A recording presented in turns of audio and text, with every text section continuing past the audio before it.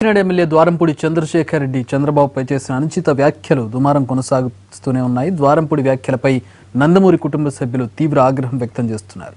తాము కూడా నోరు తెరిస్తే అందరు జాతకాలు బయటపడతాయంటూ నందమూరి రామకృష్ణ హెచ్చరించారు. నోరు అదుపులో పెట్టుకుని మాట్లాడాలని వార్నింగ్ ఇచ్చారు. అమరావతిలో నీలాంటి కుంభకర్లందరూ ఉన్న ప్రాంతం కోసం నువ్వు పోరాటం చేస్తావా? 3 రాజధానులు అంటే తప్ప. నువ్వు 15 సంవత్సరాల కింద ముఖ్యమంత్రివా? జగన్మోహన్ చూసి నేర్చుకోవా చంద్రబాబు నాయుడు.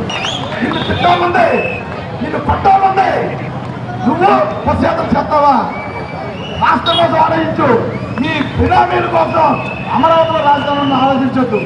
ఎస్, మా నాయుడు జగన్మోహన్ రెడ్డి గారు వైజాగ్ చూసుకుంటాడు, అమరావతి చూసుకుంటాడు, రాయలసీమ కప్పులు చూసుకుంటాడు, అన్ని ప్రాంతాలు అభివృద్ధి చేస్తారు. ఎందుకంటే వాడు ఎవడో కాకినాడ ఎమ్మెల్యే శాసనసభ్యుడు ద్రోణంపుడి చంద్రశేఖర్ రెడ్డి, వాడు అసలు ఎమ్మెల్యే హోదాలో ఉన్నాడు, మర్చిపోయాడు అనుకుంటా.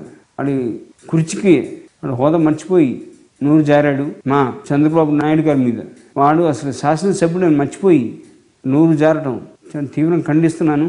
ఖండించడమే కాదు, చంద్రశేఖర్ గాజు తొడుగులేదు. మీకు కూడా తెలుగుదేశం పార్టీ ఒక సంస్కారం ఉన్న పార్టీ. మేము కూడా నోరు తెరిచామనుకోండి, మీ జీవితాలు మీ జాతకాలన్నీ బయట పెట్టామనుకోండి బాగుండదు. లేదు, మేము కూడా తెలుసుకుంటాం.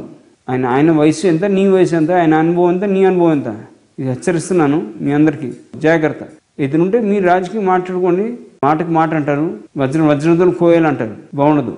రెచ్చగొట్టక బాగా నీ చేతిలో ఉంది, జాగ్రత్త.